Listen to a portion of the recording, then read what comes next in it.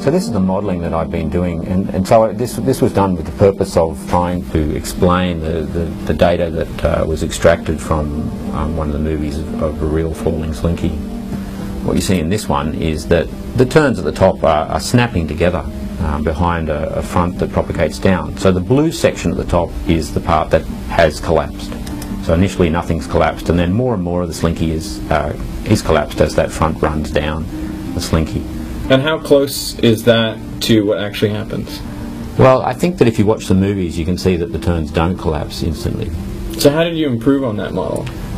Well, I assume that there's essentially a fixed number of turns over which that collapse occurs behind the front. Those turns, they're not collapsing, they're not hammering together at the top, they're you can gradually relaxing. And in fact, I've coloured blue the section that is under collapse or has collapsed. And that's far more obvious if you look at the other video. But this to me looks much more realistic, much more true to... That's why I did it. So if someone asked you why when you let go of the slinky does the bottom not fall, what do you say?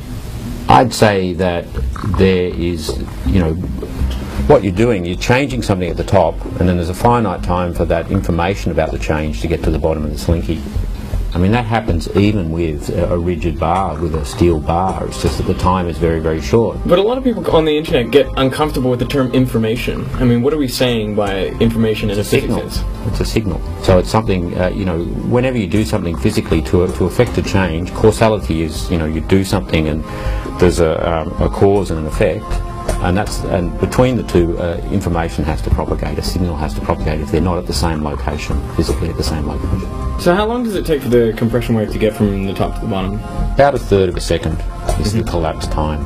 Is there any way to extend that time? Because, if you decrease the spring constant, make it a softer spring kick. Yes, then that takes longer to collapse, which just sort of makes sense. The wave propagates more slowly. If you make it more, if you increase the mass of the slinky, it gets longer as well. There's more inertia in that collapse process, and the wave yeah. You need kind of a heavy slinky that is very loose. Yeah, it's odd, isn't it? What, like you reckon like a lead slinky, or? If you have extended systems, then to consider the motion of the centre of mass in an extended system, you only need to consider the external force that acts on the centre. Yeah, on the centre of mass, and that's gravity, and that starts acting, instantly that this is released. It's there to begin with, but it's suspended, it's held up, and then once you take away that suspension, that centre of mass has to start accelerating downwards instantly.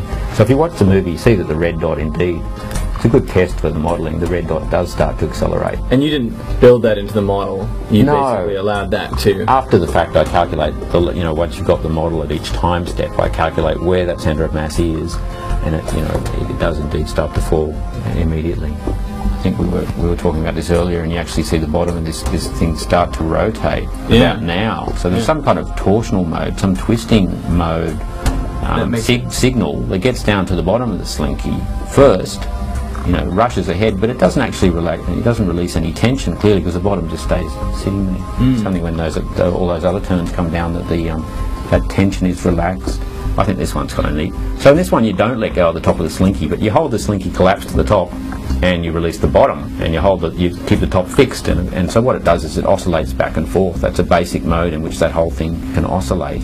And of course that mode just depends in a simple way on the parameters of the slinky. So the period of oscillation of that mode is a good test for the parameters that we got out of the other modelling, out of the falling slinky. This is a very basic mode. This is what I think this is a kind of breathing mode. It's this in and out. Every turn moves in a very simple way in and out. It's this breathing mode or fundamental mode of oscillation.